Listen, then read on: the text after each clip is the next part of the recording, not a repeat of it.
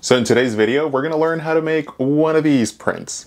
Before we even get started with printmaking, there's a few things every beginner should start working with and should start amassing in their studio. The very first thing that I recommended in the first was using traditional battleship linoleum. There's benefits to it, like being cheaper, but in reality, when you're starting off, it might be a little bit too hard to carve. So I recommend that you start with a speedy carve. The benefit of this material is that it's very similar to the consistency of an eraser. Alternatively, you could also use these tiny erasers. Even a pink eraser would be a good little material to carve with. Of course, you're limited in the size, but they're a good option.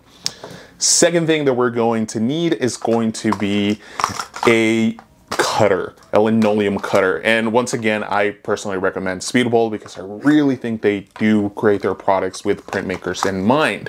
What I like about this product is that it comes, you can probably hear that, it comes with some blades in here, and you can actually interchange those blades when you are cutting. So that's very useful when you're starting off, and means that you don't have to buy a huge set of different cutting tools. Next thing is going to be, of course, a brayer or a roller. Once again, I recommend the Speedable one because it is a soft rubber and it is sturdy enough to like retain the ink, but it's also not hard enough to where like it's not gonna hold it. So really recommend it. Once you have those things, you're also gonna need an ink. So for the ink, I recommend water soluble ink. This is great for beginners because you can clean it up with soap and waters, and it means that you don't really have to get like a solvent involved or some sort of chemical. Like, I work from home and I try to stay away as far as I can from all of those things. Next thing that I recommend is just getting a ginormous pad of transfer sheets, like just little tracing papers. We're only going to need a tiny little sheet of paper. And speaking of paper, then when it comes to printmaking paper, it's such a wide variety of it, and there will eventually be a video on paper itself. But paper, you can really start with whatever paper you would have at home. And the next thing that I totally recommend using is gonna be a glass plate from home. I use this to roll my ink. I always recommend getting a glass surface if you can. You can also probably buy one of these. It's called a bench hook, and this serves as a double purpose. You can actually set this on your table like so, and just kind of holding it right here, and you place your block right here as you carve. The idea is that, you know, your block won't go places. And you can also flip it and then apply the ink here, and then, of course, roll your ink. Next is going to be a pencil. Any pencil will really do. I like working with Blackwing pencils just because they're really nice and dark, but really any soft dark pencil will do. Then there is, of course, a spoon, and I really mean this. You could alternatively go and get yourself one of these babies, which is a Baron. However, if you're just starting off, this is not necessary. You can probably catch this later on. But to start off, a regular spoon is more than enough. So now that we know the tools that we're gonna need for printmaking, let's get started with step one. The very first thing that I like to do is start with a preset design. When you're starting, it's better that you have a simple design that you know you can actually carve before you move into something more complex. What we are gonna do is we're gonna take a sheet of tracing paper and we're gonna place it directly on top of our design. With our pencil, we're going to simply just outline the entire image. You want to make sure that you're pressing nice and hard. You want to make sure you put plenty of graphite there. Once you have finished doing your tracing, you can put aside your reference drawing, and you're simply going to take your sheet of transfer paper, flip it so that the graphite is facing down, and then you're going to press that graphite down. I like to use the handle of my linoleum cutter because it literally has like a rounded shape that helps with that. Once that is transferred, I like to just go over with my pencil one more time to make sure all the lines are nice and crisp. At this point, I can begin carving. I like to start cutting all the extra edges that I don't need. For that, I utilize the knife tool right here that comes with a built-in Speedable cutter. I like to cut all the other areas that I know I'm not gonna carve and that they're just kind of taking space up there. It also helps me have a really nice tight print So when I ink it up, I don't get those areas just kind of inked up for no reason. I like cutting very close to my design, but not too close to where I accidentally cut something off. I simply just take the knife and slice it, and then as you can see, it just comes right off. At that point, I like to switch to a larger V-gouge. I like starting with a larger V-gouge because I can cut more. Speaking of cutting, make sure that you never cut in the direction of your fingers. These are sharp tools and you want to avoid getting cut. When I cut, I don't dig down, but I dig on an angle. I don't want to feel like my linoleum cutter is getting stuck.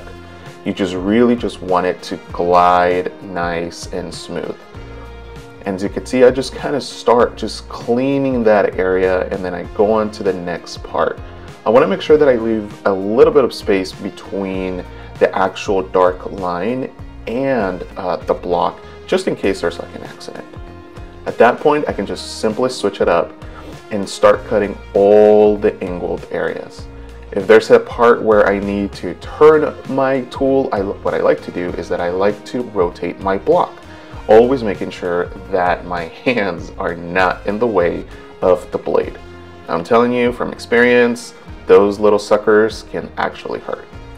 Once you get the large areas carved out of your monstera leaf, I like to go in with a smaller gouge, this time with a 1mm gouge, and then I just simply cut those outlines in there. At this point, I just cut the last little pieces that I know I don't want to be on my final design, and I clean it up a bit. Once we have our whole image carved, you'll really get a sense of how this block is going to be. One of the things you always want to make sure is that there isn't any kind of clumps of the material left there, because when that gets inked up, you're going to notice it on your print. Speaking of printing, we're going to be utilizing the speedable water-soluble ink, and we're also going to be using a 4-inch rubber brayer. Next, I like to take my glass plate, just because I love working with glass, it's so easy to clean. I'm going to make a reservoir on top of my ink plate, just a reservoir, I mean that little dab of ink. Then grab it in my brayer, I'm just going to dab it, just about that, and then start pulling down with my brayer. When you pull the brayer and you're trying to cover it with ink, you want to avoid doing this, going up and down. You want to make sure that you come down, lift it up, and allow the brayer to rotate. We want to make sure that all that ink is nicely and evenly distributed on our brayer. Otherwise, you'll get patchy areas when you roll your ink. Once I feel that ink is ready to be applied to my block, make sure one more time that it's nice and clean, no little clumps in there, because I don't want those to come through. And I applied my first layer of ink. At this point, I can really tell whether or not my block is looking the way I want it, and I then simply just start applying several thin layers of ink to make sure that the entire block is evenly coated. Particularly on the first print, you'll always find that the block doesn't print as well just because it's the first time your block is receiving the ink. In order to make sure that my print is nice and aligned in the center, I'm going to use another sheet of paper the same size of the paper I'm printing, and I'm going to place my block in the middle.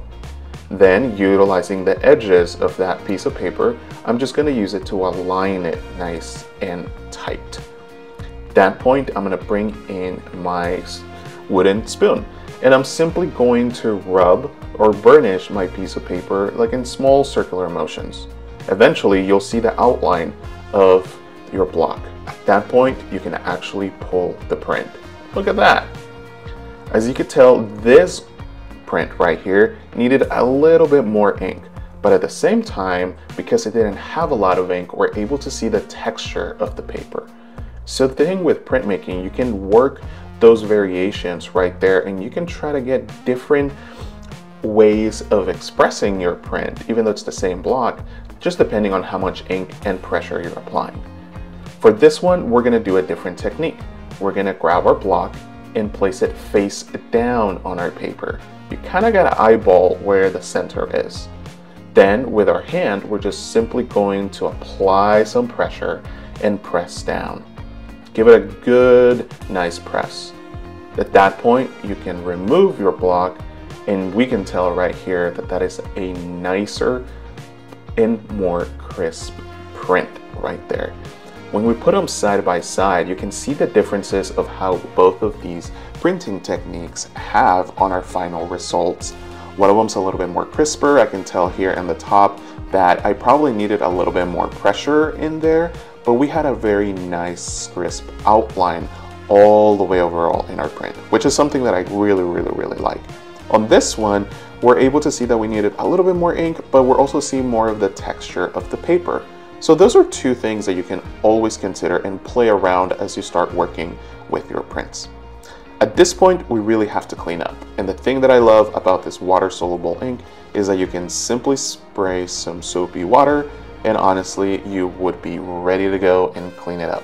I just apply the soapy water directly to my soil surfaces, and with a paper towel, just make sure that everything is nice and clean. And honestly, that's that. You're ready to go. So as you could see, starting a print from beginning to end is really not that intimidating at all. So hopefully now you know exactly what to do to create your very own prints.